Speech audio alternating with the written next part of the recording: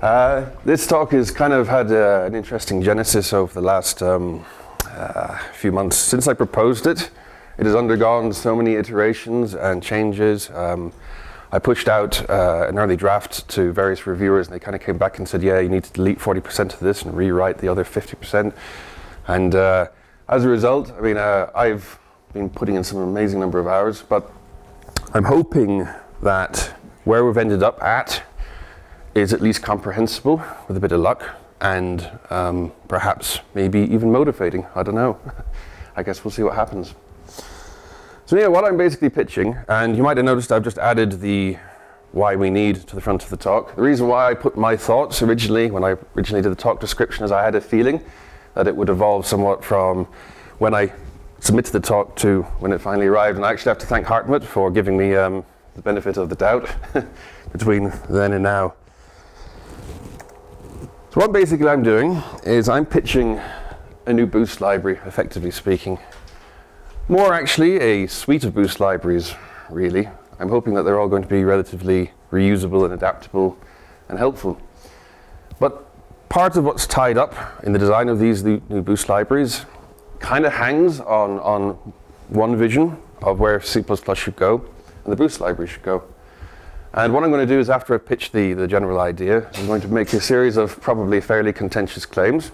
And genuinely, I'm actually interested in what you guys think. You'll see that most of what I pitch, I'll put some evidence up. I'll say, here's not very much evidence, but this is the best we could do in the short period of time we had, and what are your opinions? And I'm hoping that there'll be a bit of a debate. And I know a lot of people will be watching this video afterwards to see what you all say, so fingers crossed, might be useful. So the new Boost library is a low-level embedded graph database for Boost. Now, by low level, I mean it sits literally at pre-shared library bootstrap.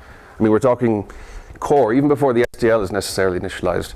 The library is designed to run with header-only STL, theoretically. I need to yet put some unit tests in place that actually test that that's true.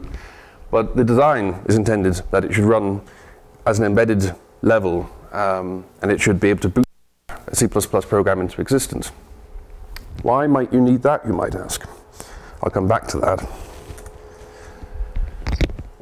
Some of the features of the database, and the reason why I'm just going to iterate them out to you rather than explaining them, is because there is an accompanying paper that comes with this talk, and it just goes into all the detail that you could ever want.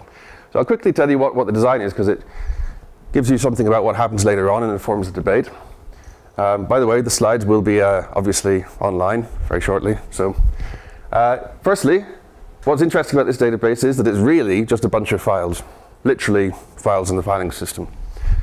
All first-tier content is literally a standalone file. So it could be a shared object, it could be a text file. We really don't care. The point is, it can be opened, mem-mapped, and done at that level. First-tier content. I'm not even going to mention second-tier content in this particular presentation. The other thing that it does, which is very unusual compared against other databases, is it takes advantage of filing system-specific features. So I'll just list some of these here. Extents, this is something that X4 added that X3 doesn't have, for example. Journaling, something that X3 has, which X2 doesn't have. Hole punching is an interesting one. Hole punching lets you look at a file, and you know, if it's 20 kilobytes long, it would normally take 20 kilobytes of storage on the disk space. Well, with hole punching, this is one of those features which filing systems provide that we never really use. You can say, well, I'm going to mark this location to this location, as I no longer care what's in the contents. So you can simply deallocate part of what a file is actually stored in the hard drive. So a 20 kilobyte file can only take 4 kilobytes. This feature is remarkably interesting because it lets you implement a number of locking schemes. So what you basically have is a file that just constantly grows and grows and grows and grows, but its actual physical storage remains small on the hard drive. So it's a very useful way for getting around locking issues, especially over NFS file shares. Copy and write, of course, is something that's been appearing in BTRFS, ZFS. Microsoft ReFS is coming very shortly. This database has been designed to take advantage of that. So when it itself is a copyright on write design, but it will do a cheap copy whenever it goes and makes an iteration. So if you change a single byte in a file, it will literally say to the filing system, cheap copy this, 1 byte to be changed. That way then you take advantage effectively of delta storage.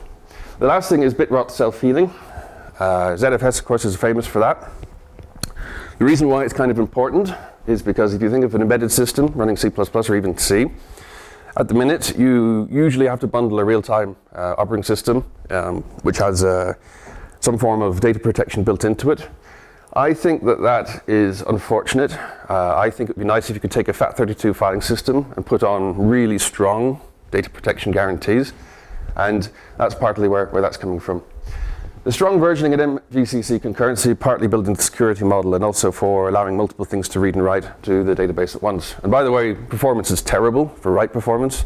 I'm not aiming for good write performance at all. If you want good write performance, go get a proper, big iron database. Lastly, paragraph content protection, so it can go off and heal some stuff, and it's content addressable, which turns out to be really, really useful later on. And my slides have closed on my phone. Another few minor options. There's paragraph optional ACID transactions. So if you want atomic transactions, you can do that. If you want some arbitrary indexer, so if I want to index my stuff using a weird comma-separated value file, the framework has no trouble with that. I propose simply bootstrap is the most obvious. You can use SQLite 3 if you so chose. Zip. Basically, the content is quite separate from the indexing. Yes? Sorry, I have a question for the first slide. Why do you have both copy and write and MVCC? The question was, why do I both have copy and write and MVCC? The reason why is that the filing system that you're running on may or may not do copy and write, and may or may not do a sane locking scheme. So the idea is you provide a generic framework, people extend it as needs. The idea is obviously run a good filing system like ZFS, you can just turn off all of that overhead and let the filing system take care of it. If you're on FAT32, you want everything turned on. Does that answer your question? Yes. So the other minor thing which is interesting is it's network shardable. So if you have a particular graph in your local database and you want to send a copy of that particular graph to another database, you can just put it together, package it up, and it sends. The reason why is because the algorithm is actually pretty much Git's algorithm. It's a generic Git-like implementation. I also mentioned earlier that the objects can be executable. I'm planning to use John Bandela's C++ components implementation to allow the executables which provide the graph engine to be stored within the very same graph engine which they themselves access. So there's a bootstrap mechanism for kicking in all of the arbitrary indexers. It's all meant to be self-hosting. And then when you upgrade the engine, you literally do a transaction on the database which binds in a new copy of the engine. It's hard, but it can be done. The last thing there is, I mentioned a lot more of this in the paper. You could overlay levels of databaseness onto the filing system. So you can say, well, this bit of the filing system I'm going to have as just keeping log files, don't really care. This bit contains, super duper important data that must be run out in triplicate and kept no matter what. And the idea is you can just put bits around the place. It's up to you, it's user space, ultimately.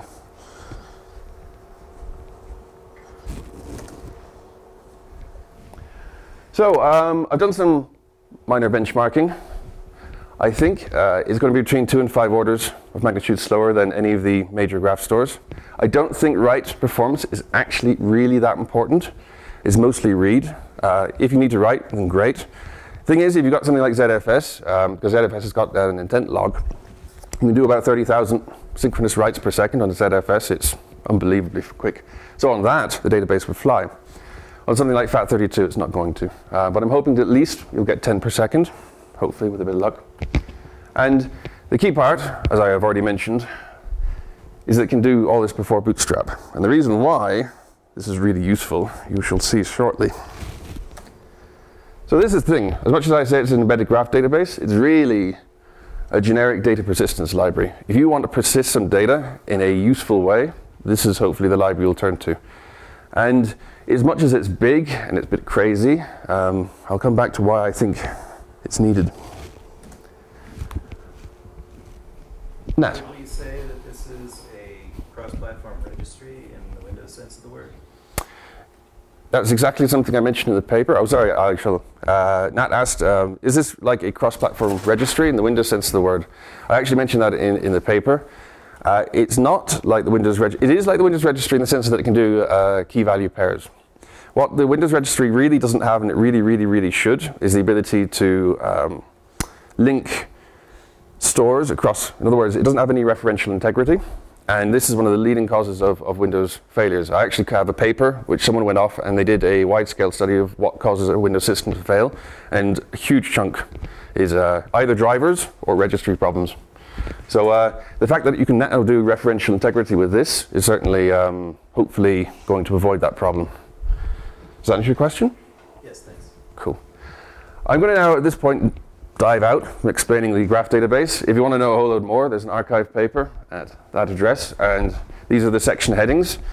So the reason why I'm going to bail out is because the meat and potatoes is the future of C++. This is where I'm hoping you guys can tell me a whole lot of stuff. So I'll put this slide up at the end.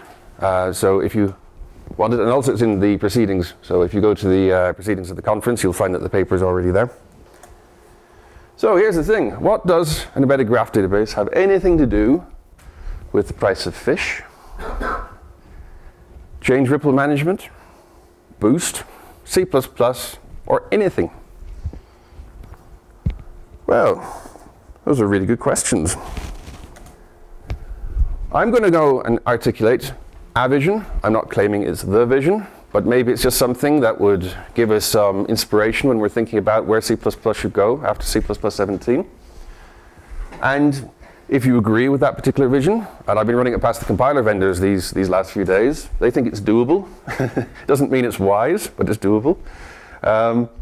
Maybe this might explain why we need one of these databases soon. So I will then provide some evidence, and it's not great amount of evidence. The trouble is that it'd be really great if you could come to Microsoft and say, tell us all about your internal workings, and then we'd have a whole lot of evidence, but they're not going to give you those figures. So I've ended up having to substitute. So what is the motivating vision?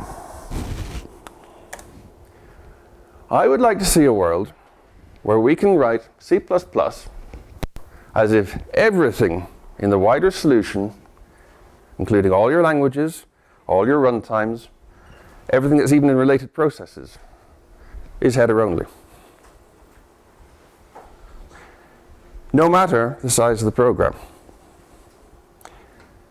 I'm not saying that you are going to include all the source code when you compile, but what I am saying is that it's going to be as if you included all the source code when you compile. This seems a really extreme thing to aim for. There's a series of reasons why it might be not as crazy as it sounds. The reason mainly why it's a distillation of this, I shall come to you shortly, Chandler, is that if you follow it through, and I have to say Andrew Sutton and Stefan Lavaway helped me get to this point, this result is one natural result of a proper ABI management solution in C++. So I'm not saying it's the necessarily result, but it certainly illustrates what's going on. Chandler. Clarification. Do you include the kernel interfaces, like system call interfaces? The question was, do I include the kernel/system call interfaces? More generally, the libc interfaces as well.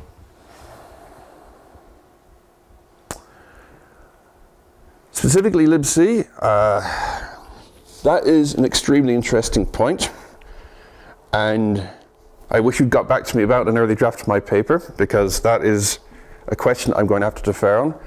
Part of me says that if it's not doable, then I've got something wrong with my design, but part of me also says that that's a huge ask. You know? I'm also just wondering where you're currently thinking, not anything more than that. So it sounds currently no, and that's fine. The question was, what was I currently thinking, so where am I aiming at? And I'll be honest in saying that this revelation of making everything header only happened about a week before this conference.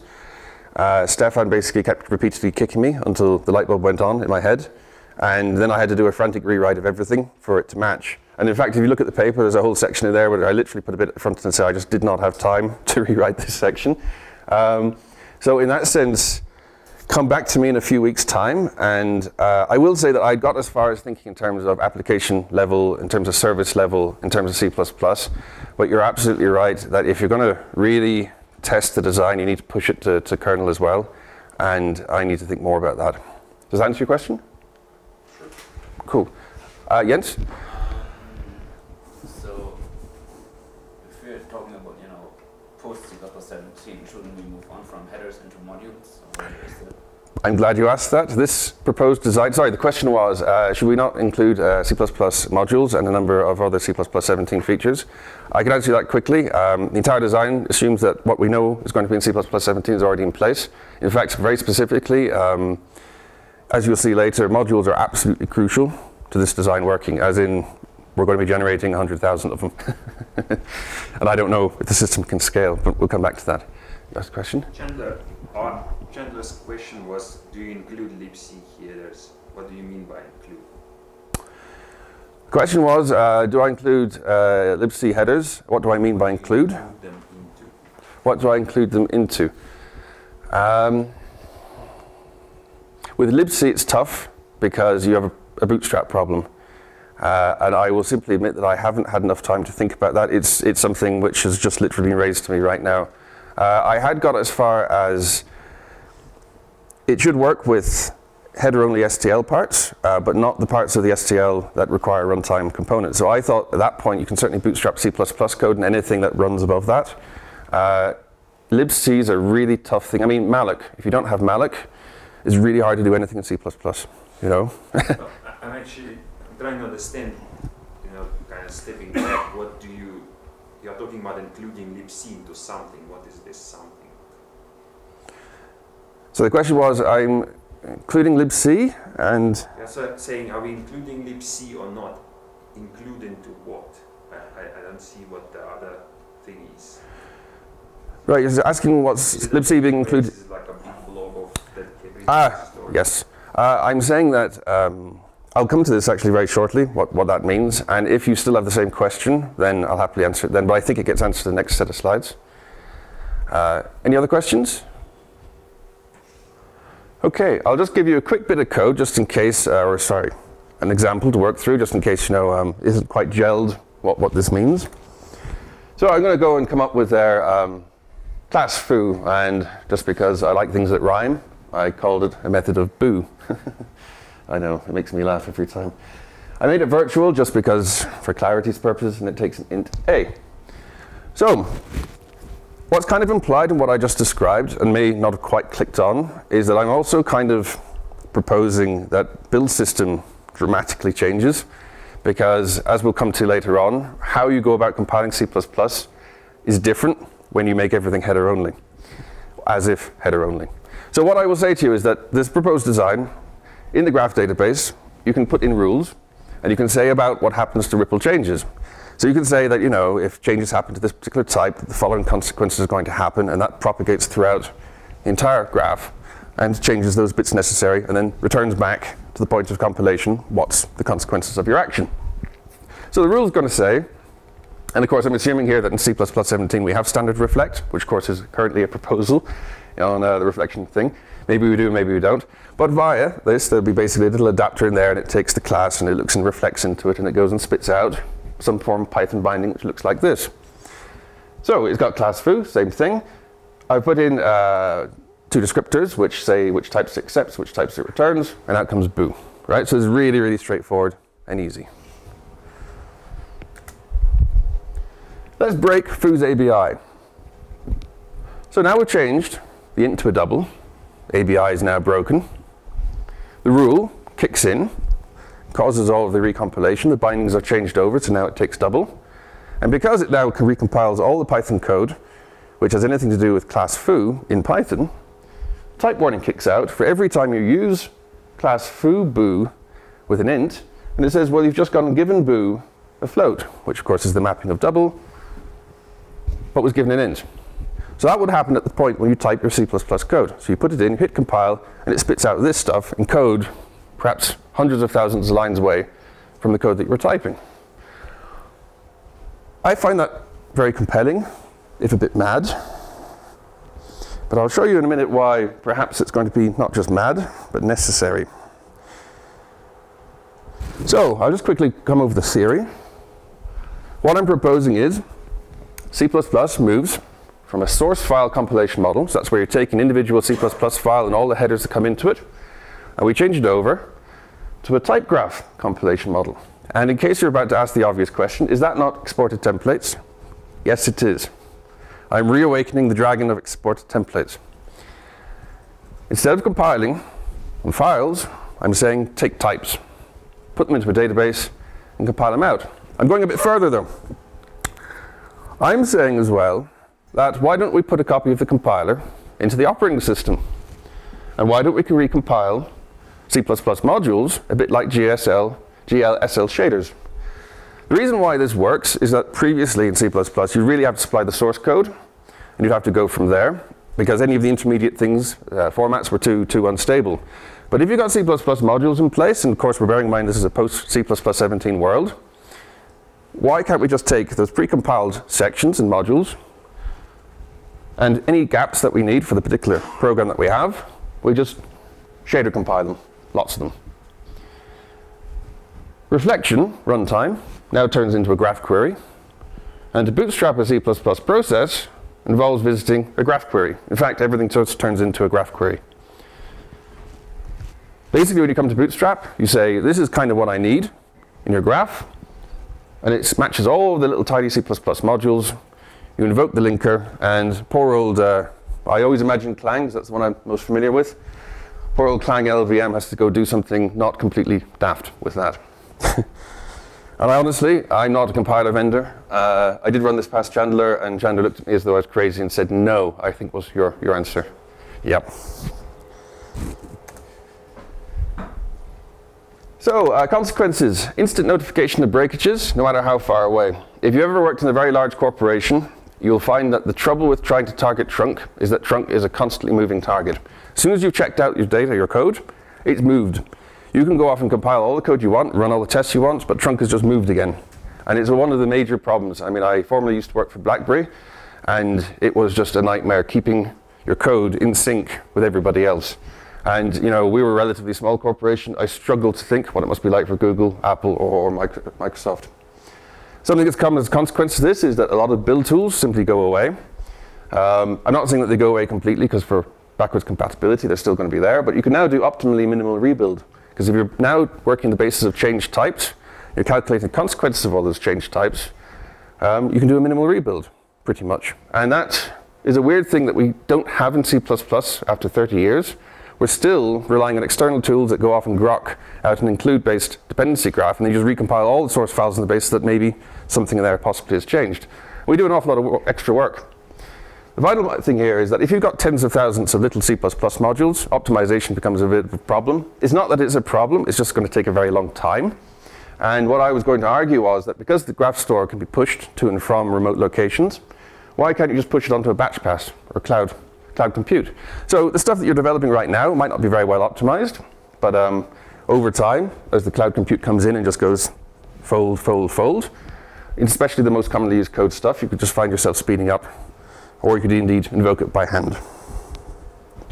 There's some other interesting, yes? I think if you have time, I just want to see that I understand everything, or do you want to just go ahead? No, please do. Do you understand everything? So, my understanding is that your graph will just contain the API, basically the type interfaces, and they will reference C++ modules that implement the actual thing, let's say somewhere in the file system or something. Yes, I agree. Sorry, the question was that, that basically the graph keeps a store of the relations between the C++ modules? Well, APIs, basically. APIs of the types. Sure, between the APIs of the types. You have to bear in mind as well that C++ modules, they define what a chunk of code does. Where the implementation comes in, I think, is not specified by the standard. Someone can correct me on that. No one's going to correct me on that. Okay, I'm going to assume that that's correct. I think that in practical terms, compiler vendors at the minute basically have an existing system for pre-compiled header generation. It would seem to me to make most sense to reuse some or all of that. And so when you're spitting out the stuff in Gimple or whatever the particular format is, then you do some link time code optimization optionally at the end of it. That seems to me to be the best way. Now, I stress I'm not a compiler vendor, and I'm just understanding from my best understandings of that. So Kevin. Following up on that, your comment about optimal optimization there, what you've proposed here assembles the program at runtime. Correct. So all of the state-of-the-art work that's happening in optimization is whole program optimization. So you can't push that off to a batch process somewhere unless you know every component that's going to be loaded at once in runtime, and then that's optimized together as a cohesive unit. How would that be impacted by what you're talking about? Kevin said that how does this fit in with if you've got all of this work in place, then how do you optimize all of this if you're going to push it off to a batch pass? Because you'd effectively, as if I understand correctly, you'd have to upload all of it to some remote server, and then they would know the full amount of it. Then they have to do the batch pass optimization and then collapse it back down again. Is that what you're saying? Well, it's more of what you've proposed decides what's going to go into the program at the last possible moment, which means you can't do any of that whole program optimization until the results of that decision are known. Okay. So the question was, because you're leaving all of the code assembly to the very last moment, it's very hard to to do global optimization. To do global optimization, yes. I agree that is absolutely a very valid point. One of the things I pointed out in the paper was that maybe this is a debug-only thing, because in actual fact, knowing what stuff's broken as a consequence of your change is something you probably want to know at debug time, and you actually don't care about at release. So one perfectly valid implementation of this is this purely debug outcome, and then when you switch into release mode, you dispense with all of this, and you compile it the old-fashioned way. And I think that's absolutely a very likely outcome. I mean, in the end, you're just looking to know what you've done if you've broken someone else's code, and go from there. Chandler? I just wanted to point out that what you're describing is essentially something between the Java machine model and the lifelong program optimization that Chris Latner and Vikram have proposed in Chris Latner's master's thesis. And it doesn't have any of the problems with, like, the whole point is that if you push it out for optimization after you form the program and start it running, you can do cross-module optimization. You can even get runtime feedback into your optimization. As long as you're willing to pull the results back down and replace it in place, then it's fine. Of course, no one has ever managed to implement a large system like this and have it running practically. But Doesn't mean it's impossible. doesn't mean it's impossible. That's like the theory is well laid out for Slider's master's thesis. Right, so Chandler basically said that everyone already knows this proposition, and it is Let's talk about the optimization stuff. just the optimization stuff. So the optimization part of doing very late stage optimization is well known, and he was saying that it doesn't really scale out to very large systems yet, and maybe it might in the future, but no one really knows. Well, I would more say I don't think anyone's tried. Just to repeat back, no one's really tried is what he was saying, and I completely agree with all of that assessment. And as I mentioned, I'm not a compiler vendor. You're next. Going back to your change management and detection, seems like you're only concerned with the interface changes, but the other big part is the semantic, behavior changes, and it doesn't seem. Do you have anything for that? The question was, I only seem to be concerned with API changes and not semantic changes. Changes. Sorry? Behavior. The behavior changes. I agree that that is entirely an open question, and I haven't got to that point yet either. I mean, I just originally started off trying to explain why I thought a graph store was a really, really good idea, one that was embedded time. In terms of justifications, because you're talking about stuff in 10 years from now, who knows what the technology is going to be like in even 5 years from now, let alone 10 years from now. I mean, some of the remaining slides that come will show some of the trends that are coming in terms of hardware and software, and that's going, and maybe that might explain some of where we're going to have to start showing more attention. In terms of answering your question, I don't know is the answer to that. Nat? I just wanted to add a point that I think I heard Chandler say, which is that while nobody has yet implemented the very late whole program optimization, the theory is in fact well established. Yes, Nat basically said that while no one's implemented whole program optimization at that large level, very late binding whole program optimization, the theory is well established. Again, I'm not an expert in any of those areas, but I think it's, you and Chandler would know a lot more about it than I would. Just I'm quoting from what I heard him say. Oh, okay. One more question? Yeah, sure. Less of a question. more of an encouragement to talk some more. What you've described so far, for me as a simple developer, what it looks like is a yet worse version of DLL hell. I come back to that. I'll just say the question. Yes, Yeah. So I very much want to hear that response. The question that was that you said that as a typical developer coming and looking at this, he just sees an even worse version of DLL hell.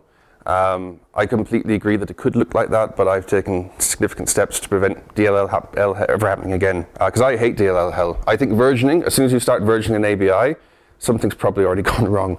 And this is where partly the graph store comes in, because you can start encoding rules to say why we never need to version ever again. I had this idea of concepts for the binary level. So you basically set a series of rules to say what should be the consequences of changing code.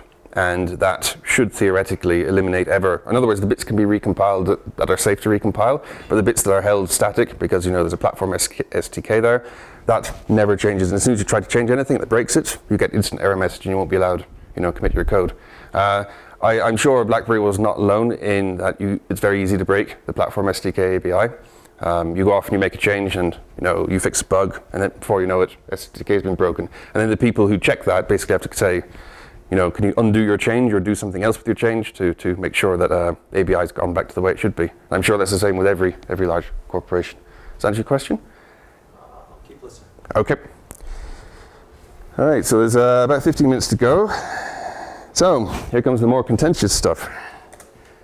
Oh no, I forgot this part. Basically, there's something implied in this. You can actually get easy C++ components, and not like Banderas components, not like COM components. These components are literally rules in the graph store that say what to do with ripples.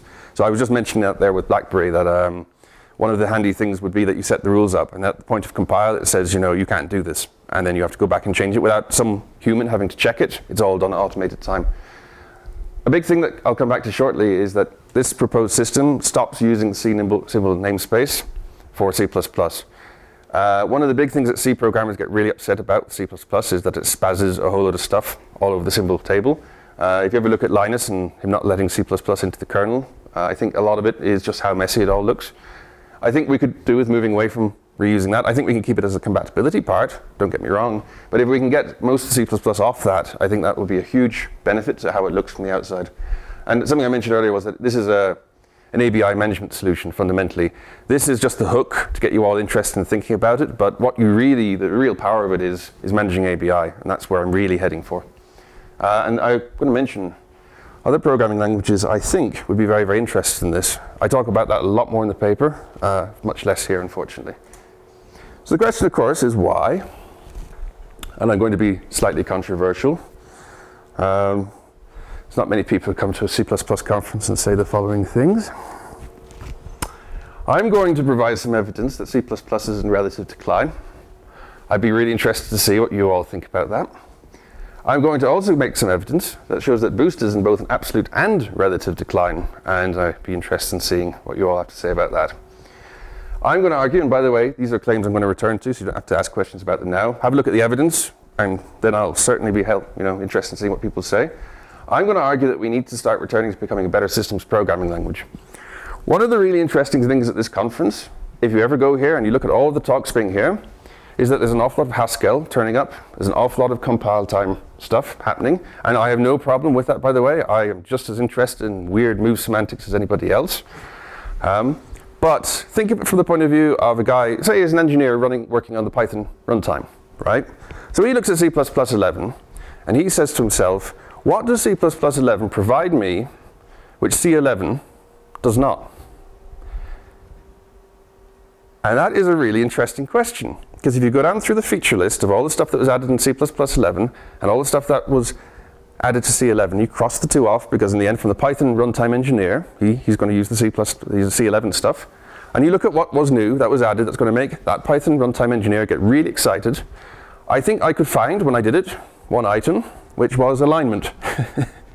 Because at the minute, Python runtime engineer, he has to do a bit of alignment management, and C++ facility are somewhat better than C11's. I can't find anything else. So from the Python system engineer, by the way, if someone can think of things that are in C++11 that C11 does not have, which would make a Python systems engineer very happy. Love to hear them. But I think from what I'm trying to drive at is that C++ 11 and 14, there's a lot of really great new features in there, and I'm extremely happy to see them. I'm sure everyone at this conference is. But thinking at it from outside, coming at it from a Python perspective, from an Objective-C perspective, from anyone who's not wrapped up in the C++ namespace, C++ 11 doesn't really look tremendously great. It doesn't provide anything that's really killer feature. It doesn't really transform any use cases. It's great for C++ programmers, but for the Python programmer, I can't think of much. And this is a serious question, because if you look at the popularity of C++ and where it's going to go into the future, you've got to start asking yourself, are we a systems programming language, or are we a niche programming language for async and for maths? Because that's what we're turning into. If you look at all the major developments been happening in C++, in terms of new libraries, where all the action's at, it's hedge funds, it's people doing low latency work, it's not for writing operating systems, for doing systems programming, not like it used to be. And if we were to refocus on the systems programming stuff, I think this would be a really, really valid thing to do. And of course, as I pointed out, I think we need some signature projects for C++ 11.14. Things that really showcase the new language standard and really demonstrate why C++ is the most important thing going forward into the future. That's my hope, anyway. So, just in case anyone, actually I'm really surprised no one's asked this question. Why this instead of doing more code per compiland? I'm really surprised no one asked that yet.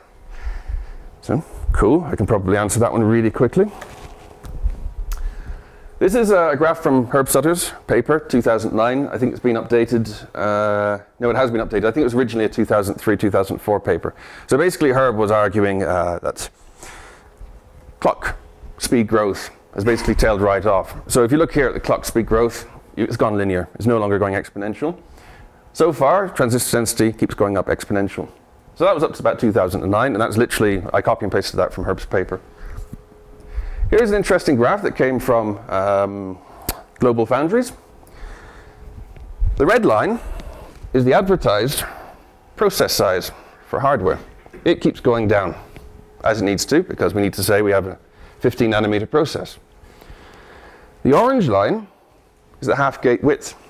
So this is the how thick the wires are. That's on the actual CPU. Notice the fact it's just gone linear.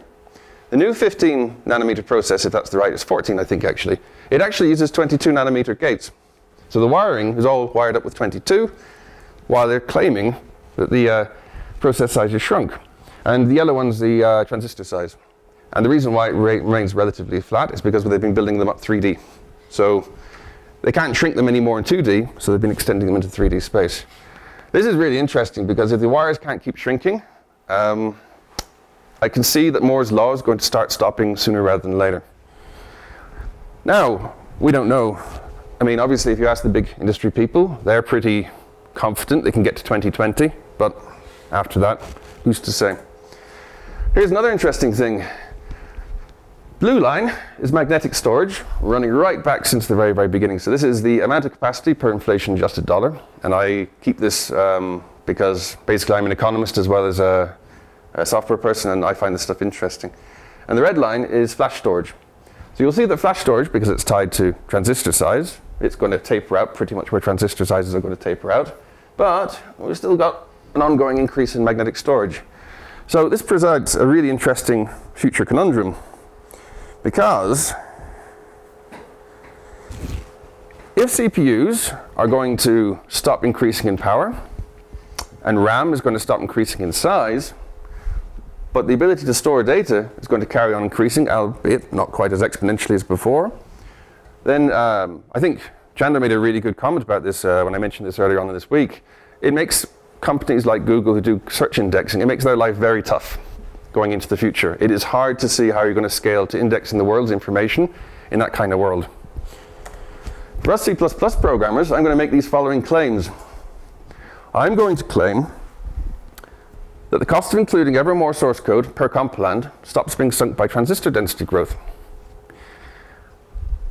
I think that's a fairly non sequitur. I think what's going to happen then is build times are going to start rising instead of falling with time. One of the great troubles that we've had is that we've had it really easy over the last 30 years, because you write some code and it takes forever to compile, but next year is going to be quicker, the same code. The following year after that is going to be quicker again, because processors are always getting better. If processors stop increasing in performance, then we're going to carry on adding new code because that's what we're used to doing, and we're expecting in 3 years' time it's going to be faster. Well, it ain't going to be faster. It's going to stay as slow as it ever was at the point that you wrote it. And if you think about how that changes the economics of software production, and how everything in terms of planning out a build schedule into the future, in terms of product cycle, that all completely transforms. Because if code is going to keep at a fixed level in terms of compilation, it all just transforms. So I'm going to go and make the following claim, is that I think that C++ probably, as best as we can understand, is going to start looking a bit more like the 1990s. So in those days, processors were really slow. So what you did was you did lots of little small compiles, and then you put them into a linked layer, and the linked layer was incredibly simple because having to link all that code together was really hard for those computers at that time. And that's my best estimation, because I just can't imagine a world where CPUs aren't constantly improving. The only difference is that we have all these fancy C++ techniques. So if you look at the symbol count that's output by modern C++, it is just astronomically higher than the symbol counts that were output by the same volume of code in the 1990s. I mean, mainly templates. Templates produce a fortune of little bits of code. So that's my claims. I'm also going to make the following claims about effects. And I have about 4 minutes. I reckon that when this happens, CPUs go linear. What's probably going to be the consequence for most shops, they're sitting there with a Python stack, they're going to go, well, we need more performance.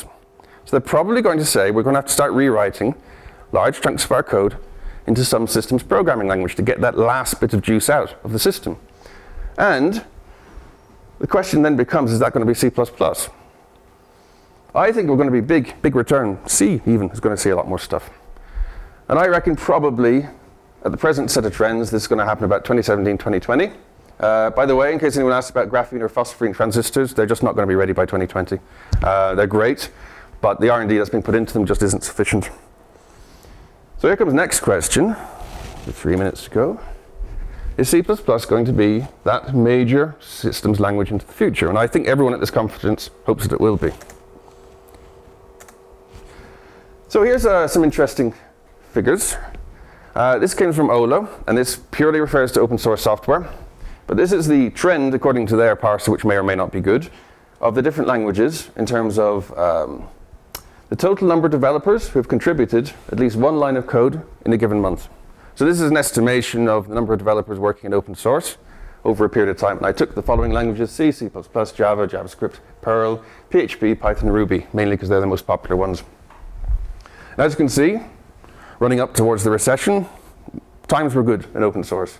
The recession hit us all pretty badly. And since then, there's been a sort of weird thing where JavaScript is really, really popular, but everything else isn't. You might notice there's a little dip just here across the board. That was Hurricane Sandy. So when Hurricane Sandy happened, there was a really noticeable statistical deviation in the amount of open source that was being done. It shows how important the New York area is to open source. So I mentioned earlier on that I've been claiming that C++ is in relative decline for a decade. Well, here's a graph. Again, this refers to open source, and as a result, these figures can only really be born to that. This line is C, this line is C++. Both have been in decline. Stabilized around about 2010. There's a bit of an uptick there around about 2012. And went down again. Would that all match up with what everyone's been kind of feeling? Chandler. So, you showed me these statistics, so I'm cheating. I had more time to think about them. Good. That's why I showed them to you. The monthly contributors, percent of total. So the fact that the percentage of contributors from C++ is declining could mean C++ is declining, or it could mean the total open source contributors are increasing. And thus a steady state number of C++ contributors declines in its percentage. Well, this is why I showed the total absolute, sorry to answer the question. He was saying that the absolute percentage may be an artifact of total number of open source developers going up, and therefore the total number of C++ developers might be relatively static, but would appear to be dropping. This is why I showed the absolute numbers graph. And you notice there for the last 2 years, the entire open source appears, according to OLO, to be in decline across the board. I don't know what's going on there. I did look into it, and it looks like they haven't broken their compiler or their parsers. So I agree that that's a valid point, and it would be really great if, let's say, a large multinational funded an academic to go really look into this matter and really get the figures. I can think of one particular multinational in question. That'd be a really, really useful thing to do, but I have no power in that area. I think what happens in open source and how that affects the Silicon Valley bubble, which of course it's in, I think they're intimately tied. I think it'd be really useful to find this stuff out. The only trouble is that usually most academics take about 2 years to find out, and by then the data's out of date. John? A couple of comments. One of them, like about the total number of monthly contributors. It's looking, it's not looking necessarily at other people continuing to contribute. It's probably a lot easier just to contribute like a snippet of code to JavaScript or whatever than it is to actually get a piece of code integrated into an ongoing open source C++ project. The other note on there is the only two systems level programming languages are C and C++, and they're both tracking about the same. And if you're talking about the return systems languages, like I said, we're not like falling behind C. We're still like the only, along with C, the only major like systems programming language that's in like the top 10. Right, so John made a number of points. He pointed out that it's easier to commit an odd line of JavaScript rather than get a line of C++ into code. I don't know if that's true or not. I know that that seems probably likely to most of us at this conference, but without facts, we can't say one way or another. The second thing he said was that the only two systems programming languages that are on this graph are C and C++, and that the relative share between C and C++ has been remaining static. If you actually look at this, I would answer to that they've actually been very much converging. Whether that's because of weakness in C and strength in C++, I don't know, is the answer to that. As I said, my facts and figures are very unsupportable. Again, it'd be really useful to know. I hate to be not that useful. It's now 2 minutes past time. I want to add one more thing there. Sure, Kevin. This is something that I've been dealing with for years, being in the open source community as well. Statistics that come like this, statistics of what languages are being used on GitHub, et cetera, you cannot actually draw any conclusions from them whatsoever, because there's no way for them to incorporate the relative importance of the repository that stuff was put into. So somebody contributing 10 lines of code to, I don't know, Nginx is significantly more important to the global open source community than some guy who, put together some tiny JavaScript library that 3 people use and he publishes on GitHub. So not that I'm saying that's not a valuable thing, it could turn out to be something very valuable, but there's absolutely no way for any of these aggregators to take any of that into account. So, for example, the reason JavaScript is so popular is because thousands and thousands of people are putting together tiny JavaScript things and publishing them all over everywhere, but they don't actually change the value of the world's open source code in any measurable way. So Kevin was basically saying that some pieces of code are vastly more important than other pieces of code, ultimately, and I completely agree with that. And it's very hard to disaggregate from this which bits are more important and which bits are not. I would say in answer to that, can that be calculated? It can be calculated for something like GitHub, fairly straightforward. For something that's not on GitHub, it's a bit tougher, and GitHub is not a very good representation of total open source software out there. It's a very, very biased slice. And so you can't calculate it from GitHub either, because you can only calculate popularity of contributions on GitHub. You can't calculate how much that code is used in the world. Because there's no way to do that. It's open source. So you have a dilemma that you can't fix. Sure. And I mean, he's basically saying that it's very tough to basically map out these relations. I would actually say that probably the most important piece of open source software I can think of is zlib, actually. If you look at how often it's used and where it turns up, it just turns up everywhere. And it's a change of line of code in that has profound consequences over huge code base over time. Or OpenSSL, as we all know. Or OpenSSL, as we all learn to our cost. Yes. Yeah, absolutely. I'm going to skip a whole lot of stuff because I am now 4 minutes past time, and I hope that we'll push to questions for anyone who's interested. But I'll skip past this, and we're now on to decline of boost. So I'll quickly run over these figures and then I'll let you all go. Here are the total number of commits per month. 2008, roughly up to about 2011, you were seeing about 1,000 commits a month. Since then, we're now dropped down to about 500, and the reason why it's tailed off down here is because of the Git conversion. So after SVN was turned off, it obviously went to 0. Here are the total number of contributors contributing to Boost. Once again, you can see between 2008 and 2011, you had about 50. Since then, it's been trending downwards, and it's now down to about 30-ish in terms of regular monthly contributors. Here's the total number of libraries added to Boost. So I've separated them out into general purpose and single purpose libraries. The distinction is very easy to know it, but without being able to describe it. General purpose would be something that solves many problems. Single purpose is something like type index, which I review managed only quite recently, and it just literally does one thing. So if you look at the total number of libraries being added, 2013 was obviously a pretty bad year, 0 libraries added. The 2014 figure is the ones that have been provisionally approved. And that general purpose library, and whether it's going to be actually approved this year or not, I would doubt. I think it will push into next year. So that's what I would qualify as this. Just to clarify, that's the reviews accepted rather than when the libraries were added. That was when the libraries were added, actually this graph. So the reviews will be accepted and say that it's fine, but it may take a year for the library to actually enter. And when I calculated these figures, it was on the basis of when they actually entered. Oh, when they entered. Yep. So 2013, I mean, I know with the Git translation it was a bad year, but it was really, really tough going. Last bit of figures. I went and calculated the total number of posts to Boost mailing list.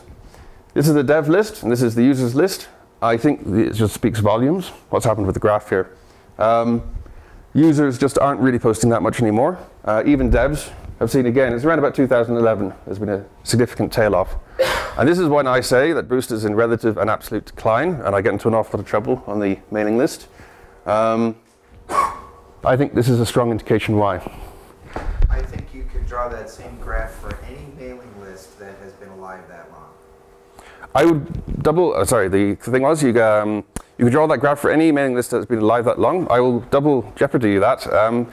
If all open source has been in decline for the last 2 years, which the previous OLO graph suggested, then maybe this is a result of the global open source downturn and has nothing to do with Boost whatsoever, and therefore Boost is not in decline at all. I'm just saying most developers that get interested in open source and want to talk about it do not subscribe to mailing lists anymore. He said this is like a very 90s thing apparently, and everybody wants to talk on web forums now.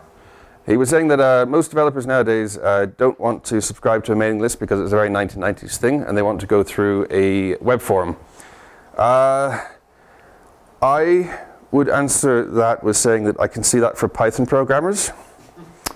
I struggle to see that for C++ ones. Stack Overflow, and I bet it does not decline like that. You said there that the posts to Stack Overflow don't decline. That is a really interesting question. I tried to find out some figures for this talk. To calculate that was hard because the tags that you get applied to things, unfortunately there's a lot of them, and you can sit there counting them all up, but then you'll find that they've been double counted and you can't separate them out. So I gave up, I'm afraid, before this talk, but I'd love if we could write an API program that literally did some hard grafting to find that out, because that would answer the question. Yes? Yeah. I don't want to nitpick your numbers here. I mean, I know it's very hard to get any kind of numbers. I would just add that I kind of have the subjective perception that the general point you're trying to make is pretty much true. And I think that I'm not the only one that feels that way. And I also think that we're becoming aware of it and that we're trying to address it. So I don't see it as something inevitable. I see it as more something that is partly, we've got new C++, we've got, Boost has gotten large to the point where we're having trouble scaling and things like this. I don't know that I'd attribute it to any fundamental tectonic change as opposed to more particular Boost problem. Well, I'll quote an engineer from this conference.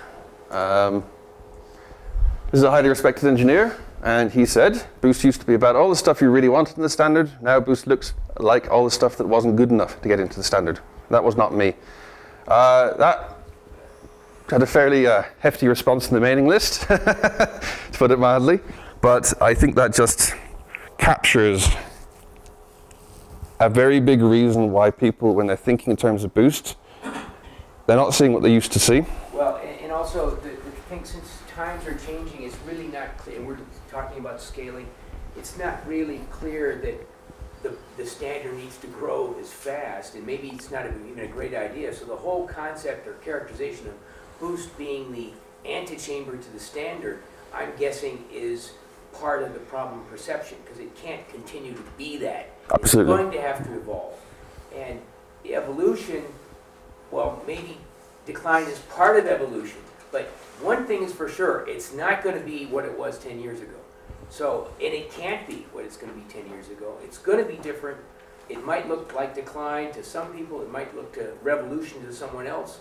It's hard to tell. So, but I think that decline maybe is a little bit inflammatory, but I would definitely agree, and I think that your numbers sort of suggested, although I don't know they prove anything, that we're in a state of flux.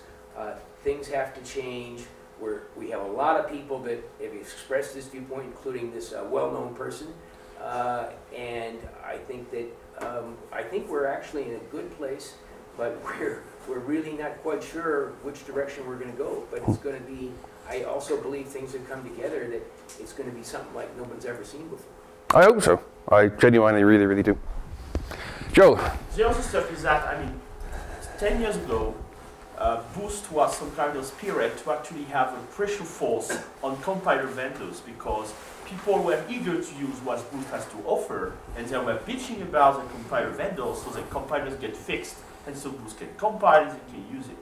And after a while, and I think that's due to the success of what has become C++11, and as you say, that most of the stuff that Boost used to be is now into the standards, this pressure is probably left down.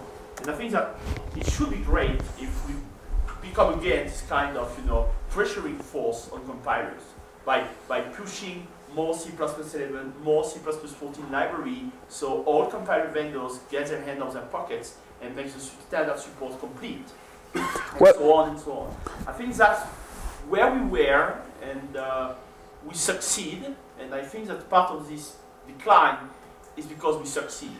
Now I think we have to find another objective and go push this way. Yeah, we're basically victims of our own success. Yes. Yeah. I completely agree with that. I would say that there's two parts of new features like that. There's foundational stuff like shared pointer and optional and expected.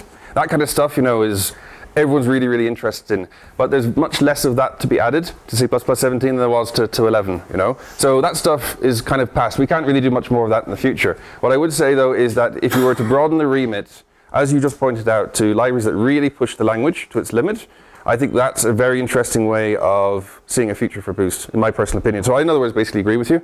But I can see that there's a lot of difficulty between what do we actually define as all of that, Yeah, exactly. It's really tough, All the low-hanging fruits are actually big. All the low-hanging fruits have definitely been plucked, yep. Although, if you looked at the talk on expected, it's remarkably hard to do expected in a way that's correct. It's really, really tough. And, yeah, I mean... That raised other questions. Yeah, that raised other questions. Thank you very much, anyway, for coming.